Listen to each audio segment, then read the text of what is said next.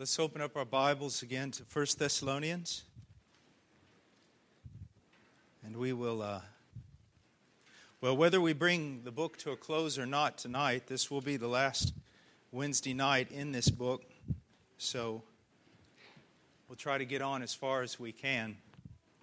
1 Thessalonians chapter 5.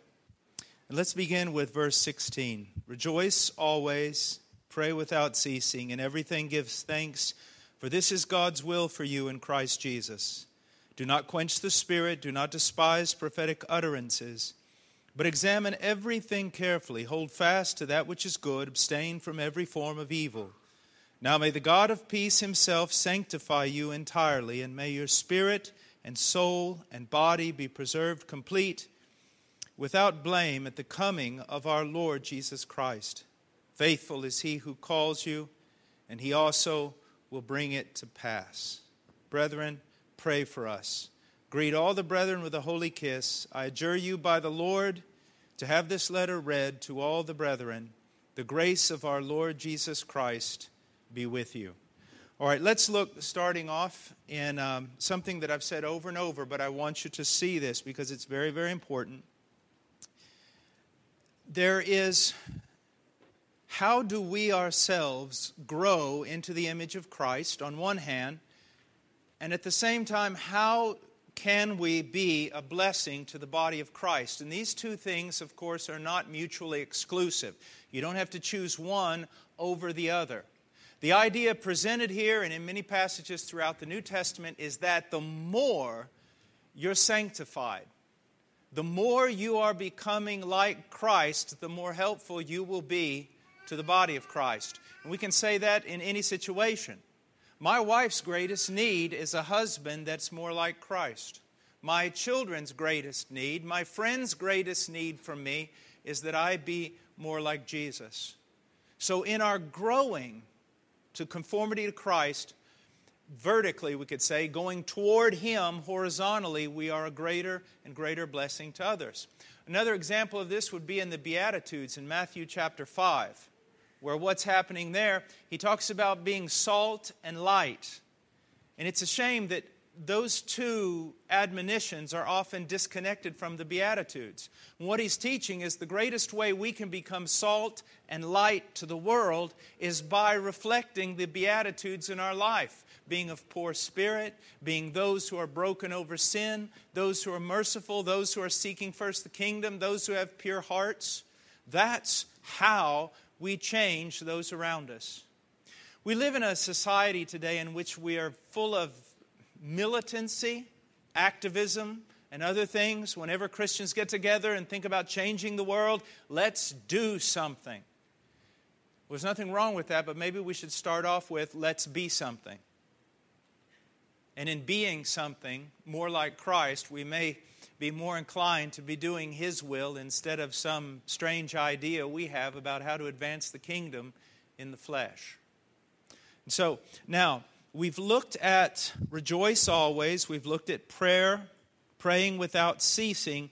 Now, in 18, in everything give thanks. Brothers, I know because I struggle this with myself. I have this, sometimes I'm caught up in all the things that are going on in the mission, in the world, emails, problems, this, that, and I walk around like someone detached from life, sometimes in my own fog, and sometimes manifesting the very opposite of what we see here. And I've come to realize more and more that when I do that, I bring those around me down. It's not an encouragement. Do you see? It's not being helpful to everyone by being some sort of continual martyr smoldering on the altar of sacrifice. But one of the best ways that I can encourage the people in Christ and the people around me are to rejoice always, is one of them. To be praying always and in everything to give thanks. To be a person who is extremely, extremely thankful. Not as my wife oftentimes refers to me as Eeyore in Winnie the Pooh. That's not going to help anyone. Now, when I talk this way, I'm not talking about you being optimistic.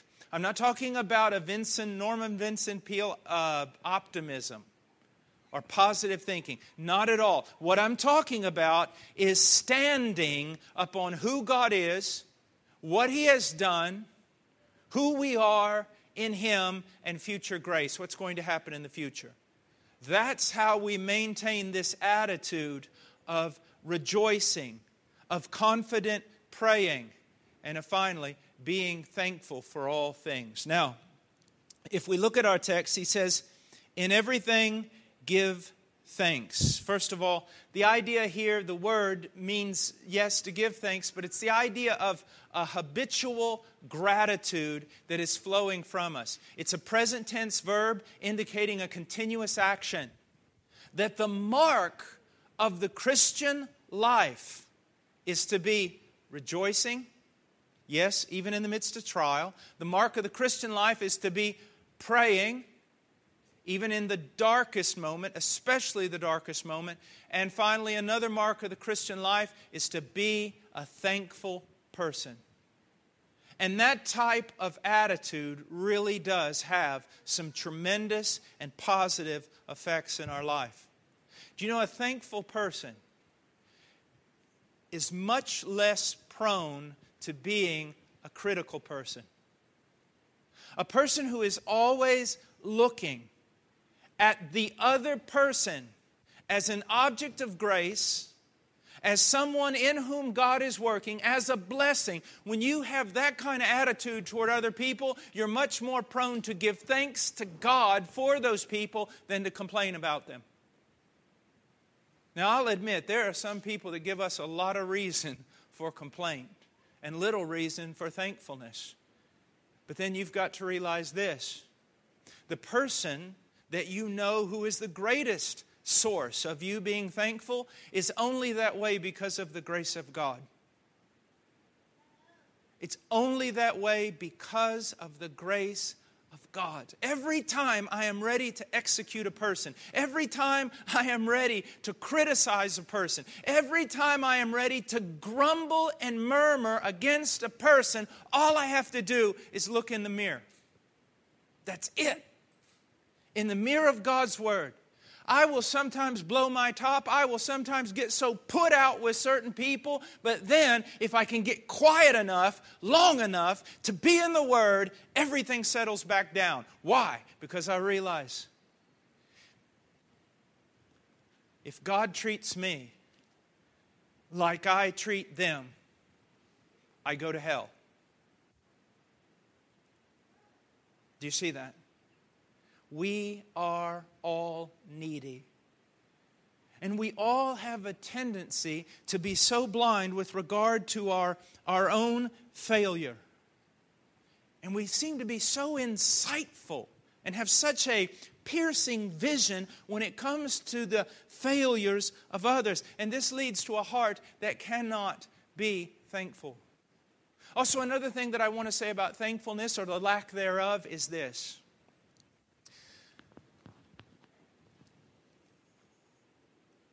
The idolatry, because that's what it is, of unmet expectations, whether it be from others or it be from God. Why are we not thankful?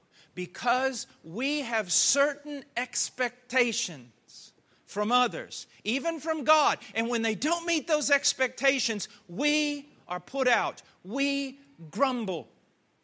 We want things to go our way. And if they don't go our way, it's very hard to be thankful. And what is that? Nothing less than idolatry. Do you see that?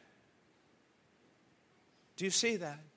Also, it is a demonstration of immaturity in that we are not reflecting God's treatment of us in our treatment of others. I am, as you are, as anyone who is even growing a little bit in maturity, you realize that you're upheld by God, that your salvation is a work of grace. But you also realize that if you were stripped of that grace, if you were stripped of God's mercy, there would be nothing for you. Nothing. You and I deserve nothing. And yet we've been given everything. The only problem is we haven't been given it the way we sometimes expect, and we haven't been given it at the time that we, in our own heart of hearts, are demanding. Do you see that? And it shows self-idolatry, a lack of faith in God, and just a really, really pathetic attitude. There's nothing worse than a whiny child that can't be pleased, than a grumbling person who can be thankful for nothing, than the critical eye that all it can do is kill and eat and devour. But we are called, yea, we are commanded here to do what? To be thankful. To be thankful for everything in our life. Now, I want us to look at a few things. I want to read a few quotes from Hebert and then from two exegetes by the name of Hogg and Vine, lexicologist.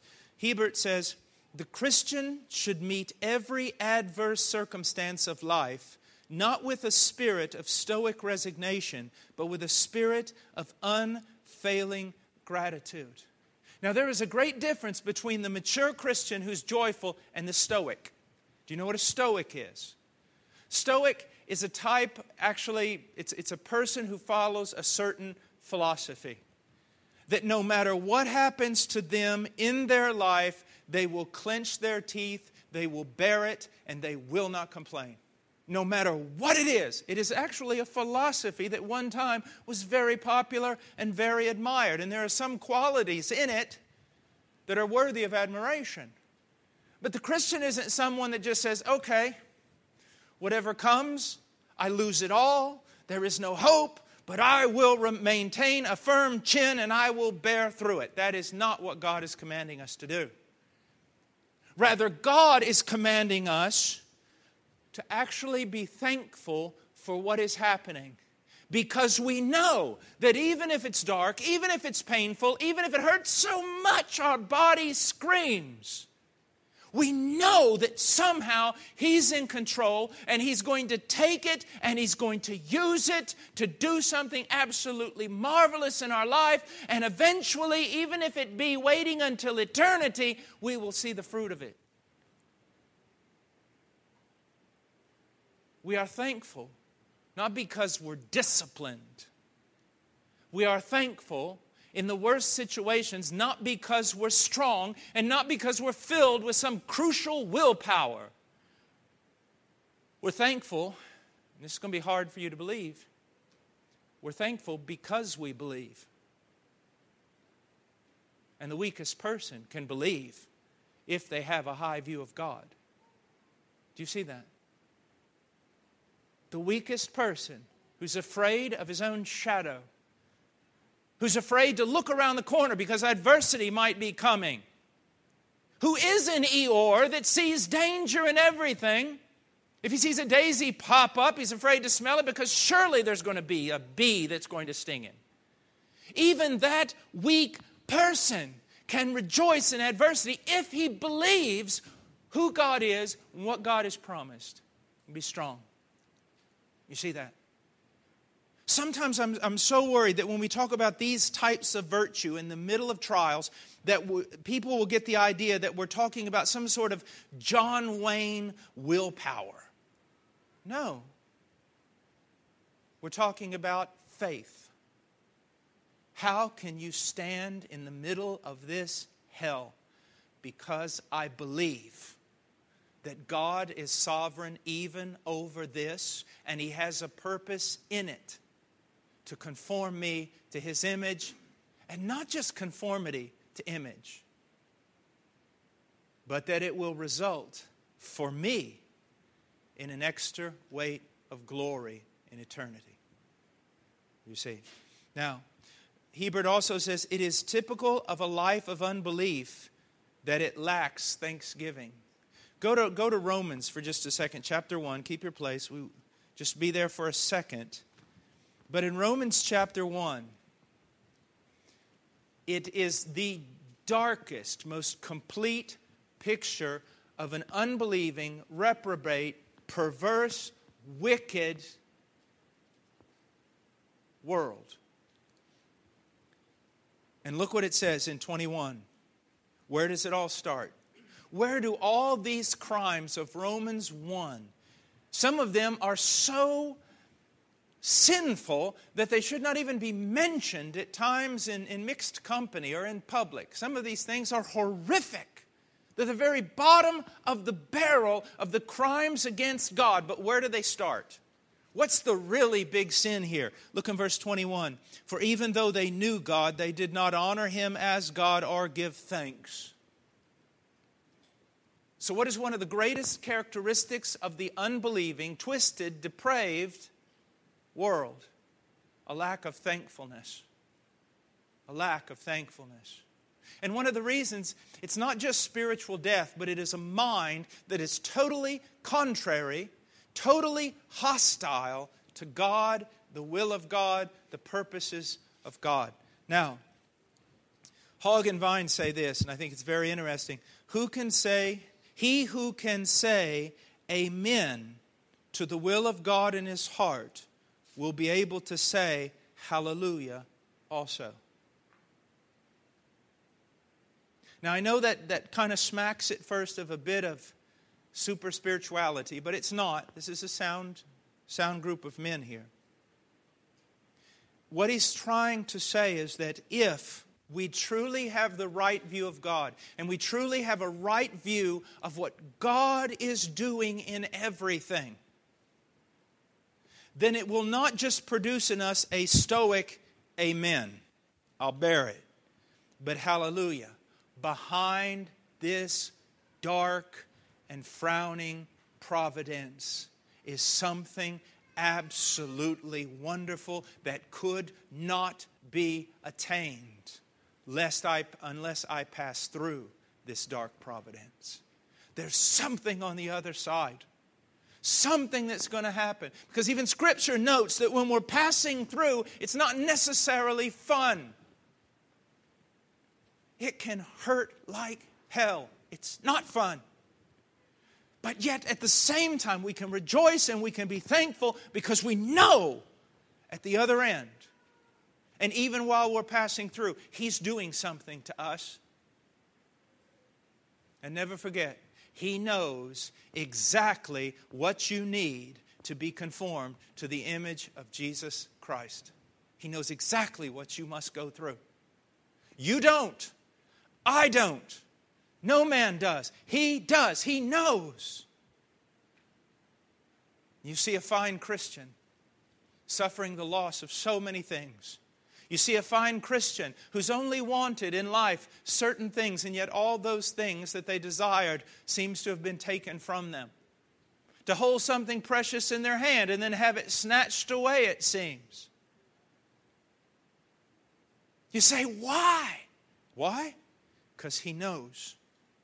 He knows what you must pass through to make it to glory with an extra weight of glory. Never forget that. Now, I want us to look at some similar injunctions. Go to Ephesians 5:18 through 20. Ephesians 5:18. And do not get drunk with wine, for that is dissipation, but be filled with the Spirit, speaking to one another in psalms and hymns and spiritual songs, singing and making melody with your heart to the Lord, always giving thanks for all things in the name of our Lord Jesus Christ to God, even the Father. Do you see that in verse 20? Always giving thanks. Always giving thanks. In the name. If you are outside of the context of God, if you are outside of the context of His name, which represents not only God, but all of His works, if you are outside of that context, you have no reason to have anything but doubt and fear and darkness and grumbling. Because if you do have some strong thing you're holding on to that makes you thankful and optimistic, it is nothing more than sinking sand. But if in the name of God you exist, if in the context of the person and work of God you live, then you have cause to be thankful in everything. And not only do you have cause, you're commanded to do so. As 1 Thessalonians tell us, this is the will of God for you. It is God's will that you do not murder. It is God's will that you do not lie. It is God's will that you do not commit adultery. It is God's will that you have no other gods before Him. It is God's will that you be thankful in everything with the same intensity. This is God's will.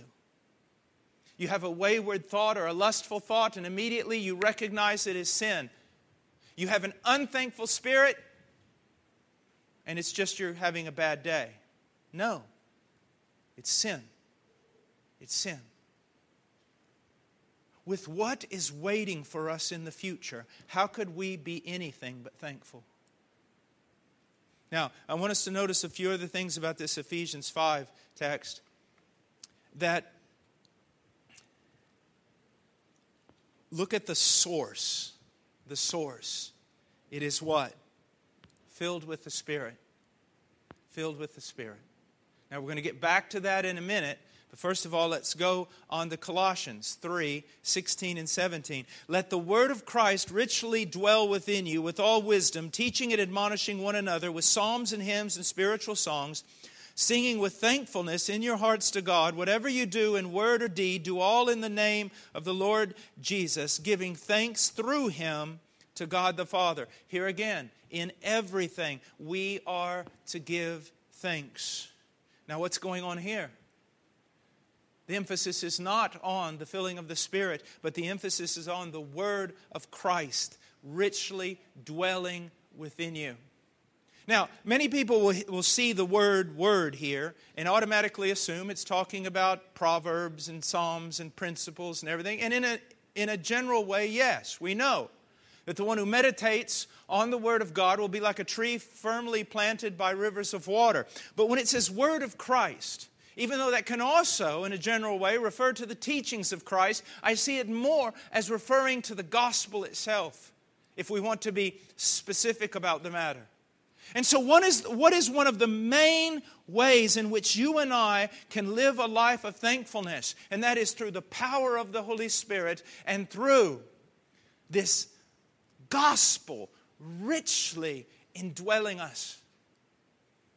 Meditating upon the gospel, thinking about the gospel, learning about the gospel. We've already learned in Ephesians that it's something of putting a helmet of salvation on our head to protect our minds. And our minds are what directs our hearts in many ways, and it's thankfulness. What you've got to understand is that you and I must live this life through the power of the indwelling Spirit, and we must live this life through the power of the indwelling Word, specifically the gospel, coming to greater and greater comprehension of it, and that producing in us greater and greater joy and greater thankfulness. Thankfulness. Thankfulness. You know, oftentimes when a child says, Mom, I don't want to eat. Let's see, what would be an example in our house? Quinoa. I don't want to eat, beans. I don't want to eat this fish the way you made it. And a mother's response is always, well, if you were starving over in Afghanistan, you would much more appreciate what's being put in front of you. Well, that's really not the way Christianity works. We should. It is a disgrace that we would not be thankful for food put in front of us because of the people who do starve in this world. But that's not the way Christianity works. Christianity, when it comes to an unthankful believer who's in just a funk of a spirit and he no longer is thankful for anything, someone might come to him well-being and say, well, you could be thankful at least you're not in hell, and that's true, but that's not the way the Scripture approaches it. The Scripture says, look at all He's done. Bask in all that He's done for you. Comprehend to a greater degree what awaits you. As I get older and older, there's something that is becoming more and more important theologically to me. John Piper wrote it this way in his book, Future Grace. It's not just the grace I've received that saved me. It's not just the grace that I receive now that sustains me and helps me grow the little that I grow. But it's also this idea of what's waiting for me. There is a sense, a real sense, a biblical sense in which life has begun in me, the day of my conversion. There is another sense in which life has yet to begin. When the lights, the meager candle of this life is put out because the sun is rising. Explosion of life. Joy unspeakable and full of glory. Liberation from sin, from every awkward thought. To be whole, complete, perfect before Him. Eternity of rapture, of joy. Every day, greater discoveries of the greatness of God. Whether I'm beholding His face in the temple, in His courtyard, or whether I'm out looking at stars that no one's ever seen, it'll all be joy and it'll all be pointing back at Him. That's what's waiting for us. So when you're just have a spirit that is just grunge, that is just dark, that just can't see anything to be thankful for, it tells you, it grabs you, the Scriptures do, by the head and twists you to look at what God has done for you in Christ. Look at that. Look at that cross. Look at that resurrection. Look what He's done. Now turn this way. Look what He's going to do. Now turn back and look what He's already done. Always putting on emphasis, aren't we, on what we're not. What we're not, what we don't have, what we're not, what we don't have. I mean, it's a phenomenal miracle. It is an unspeakable miracle. Here it is Wednesday. It's beautiful. It's about time to kayak. There are all kinds of people doing all kinds of wonderful things all around this area, whether it's in the mountains or the streams. You young people are gathered here to hear an old preacher. That's a miracle. Look what He's done to you. Some of you before would have been drinking, would have been partying. Finals are over. Let's get intoxicated so we don't even know who we are for the next week. But look at you. You're here. You don't have to just look at what He's going to do. Look what He's done to you. You see? And that's why we should be thankful.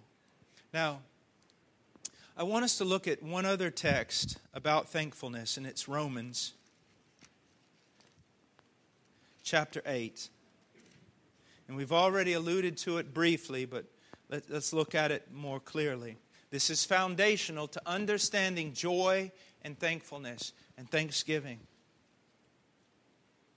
It says in verse 28, and we know that God causes all things to work together for good to those who love God and to those who are called according to His purpose. There are some verses of Scripture that if they were not there, I don't know what we'd do. Because they set forth a certain truth unlike all the other Scriptures put together with regard to a certain doctrine. And this one is one of those texts. If this was not here, I don't know what we would do. And we know that's the first key to joy. That's the first key to thanksgiving. We know. We're not doubtful. We know that God causes all things to work. How? Together for good. Everything for His people. You need to understand something. Everything is yours. Everything is yours. I know that, if I don't define what I'm talking about, I'm going to sound like some prosperity preacher. But everything is yours. Everything God does in this world, He is doing it for the sake of the church and for His people. Everything that's moving, whether it's the rise of nations or the falls of nations, whether it's peace or war, famine, prosperity, life, death, suffering, pleasure, everything is for you. That God might take all of this and work it into your life for the good. Now, I don't want to stand up here and pretend that this text is rock solid in my heart, and so every time there is adversity, I have thanksgiving. No, there's often times when I am just weak and wrong and sinful. And you know what it always comes back down to? And this is a question you've got to ask yourself. Whenever I'm that way, it's because I don't want what God wants. I don't want what God wants. Or I want what God wants, but I don't want it God's way. I want it the easy way. There's a song, and I wish I could quote it verbatim, from John Newton. And it's not a very well-known song, but I think it's one of his best, if not the best. He talks about how in prayer he asked that God would do a work of grace in him. And he expected that in praying that, God would somehow meet with him one day in prayer and just pour forth grace and transform him. When what God did to answer that prayer was to open up the very gates of hell against him, so that he suffered like he had never suffered before in his life. And when he complained to God, God, why? Why? God said, I'm only doing what you asked me to do. Do you see that? I'll see people and they're in a difficult relationship, in a difficult marriage, and they want out. Why do they want out? Because they don't want what God wants. They do not want what God wants. Because see, God is telling them, look, even this I am working in. That if you hold tight, hold on, if you believe me, if you continue on, I'm going to work good in you. I'm going to conform you to the image of Christ, as the next verse tells us. It is the good that He's working. And we go, no, I'd rather have an easy marriage. I'd rather have a handsome, rich husband that's easy to get along with. I would rather have this or that or so many other things. Yes, I want conformity, but I want this too. See that? God knows exactly what you need. Why is it that sometimes when a man's at the very height of his ministry, and I know of a couple of cases, very height of his ministry, preaching ministry and everything else, and he's struck down by cancer and spends the next several months, if not years, weakened by chemotherapy and sick as a dog, when you would think he should be exegeting texts all around the world. But no, he's been struck down by cancer. Why? I'll tell you why. Because God loves that man more than He loves that man's ministry. God doesn't need that man. He lets that man participate, but he doesn't need him, but God does love him, and in loving him, God sees that he needs to be conformed to Christ, and in God's wisdom, He says, it's this way that it's got to happen. Do you see that? Why is it some of the godliest men that I know who long to be called to preach and have knowledge to preach but aren't called to preach? Why is it that there's so many conflictive things going on within the body? Because He wants us to be like Christ. Is that what you want? Can you stand there and say, take it all, do whatever? Well, let me caution you. That's the boldest kind of praying you can do. It really is. It's the boldest kind of praying you can do. God, make me like Jesus. I can remember after being a Christian there at the University of Texas, me and a friend of mine praying through the night one night, almost all the way through till the morning. And all we were praying, God, I remember how dumb I was. And I'm crying, oh God, I don't care. Kill me, grind me, do whatever, but make me like Jesus. I just want to be like Jesus at all costs. I remember several years later, I'm walking out on top of a house in Peru. My hips are worn to pieces. I can't even hardly walk. The pain is so excruciating. I'm throwing up, and I'm tears running down my face, and I'm going, why? Why? Why? And no, I didn't hear a voice. But I remembered that dorm room prayer session. And I realized I'm answering your prayer. This is just one of those steps. Conflicts in relationships, conflicts with wife or husband, conflicts with children, conflicts here, there, everywhere. What's He doing? He's working the good. Now, I do not say hang on like John Wayne onto a wild bull. But I do say this, believe. Believe Him. Know what He has said. Believe Him. Believe Him. Now, of course, we don't have time to go through the rest of this, but I suppose this is enough. You are more precious to Him than anything He could do through you. And that's why He'll even nip a person in the very flower of their life. When they seem like they ought to have so much more headed, He'll nip them. He'll wound them. He'll do so many things. Why? Because He loves His children much more than He needs them. Because He does not need them at all, but He loves them beyond description. And His goal, see, we got it all backwards in the West, don't we? Because a man is measured, a woman is measured by what they're able to accomplish.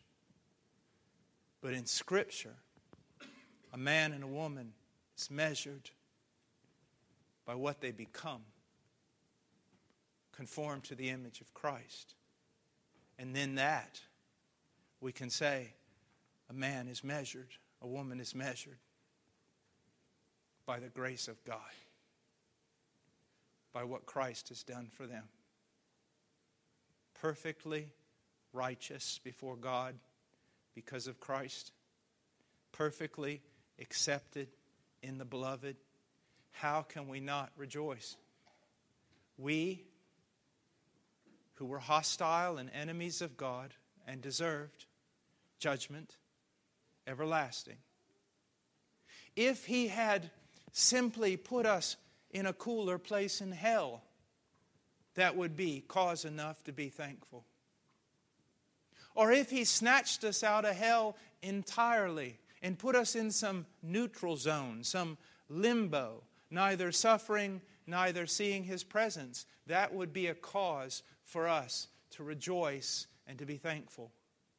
And if He had simply taken away our sins and made us able to stand outside heaven and look through the window, that would have been more than anyone could have ever imagined, and for which we should be eternally thankful. Or if He had made us like angels, and with the privilege of at least standing in His presence and ministering to Him, for His ministers are a flame of fire, that would have been far more than what we could have ever imagined. But He made us sons and daughters and co-heirs with Christ. How can we not be thankful? Well, I'm proof that we can. But that doesn't make it any more right. Maybe some of the wickedest things we do are things that we don't see wicked. The wickedest thing we can do is not believe our God, to not rejoice, to not be thankful. Be thankful. Now, some of you, because of this, Your thankfulness has been diminished a bit tonight because you've started realizing you're not thankful, which has made you even more bothered than when you came in here. That's not the purpose of this. The purpose is to say, lay it all aside, look at Christ, look at the gospel, and be thankful that all your sins are gone, past, present, and future, and you are at this moment completely righteous in Christ before God, and He loves you with an undiminished love. Let's pray. Father, thank you for your word. Thank you for your Spirit. Thank you for your Son. Please help us, Lord, to live in a manner worthy of this great calling. In Jesus' name, amen.